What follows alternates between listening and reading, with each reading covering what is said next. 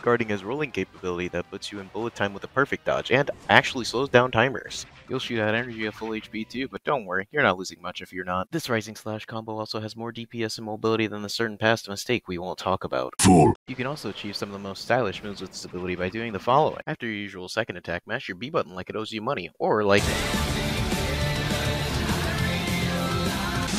Now I see.